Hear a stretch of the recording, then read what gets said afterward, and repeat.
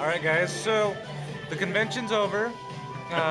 You survived, right, Diego? I did. Yep. I did make it. Yep. Tito, whatever.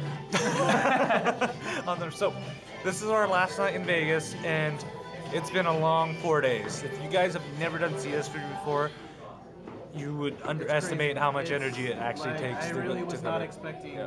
what I went through, Yeah. and it was crazy. Yeah. But I made it. So. Yeah, so we're gonna head out tomorrow back to Utah driving, and hopefully we won't hit any storms. But we need a carbo load before we go, so we went to. This is one of my favorite places to go in Vegas, Hash House and Go-Go. If you're looking around, so if you look over there, Dito's got the crab cake sandwich. Diego does. Diego. I have the crab cake sandwich. Dito has the Stuffed meatloafs, and I have I have to compensate for size apparently. I have the chicken and waffles, which are bomb here, as you can see. Yeah, it's about as tall as my head, so it's always good, right? Tall, it's about as big as your head. Yeah, always as big as head, so we always love coming to Hash House to Go-Go. It's a great place. So we're gonna dive in. We'll probably have one more update from the car when we're driving back, but hope you guys enjoy these behind the Not a food coma. Yeah.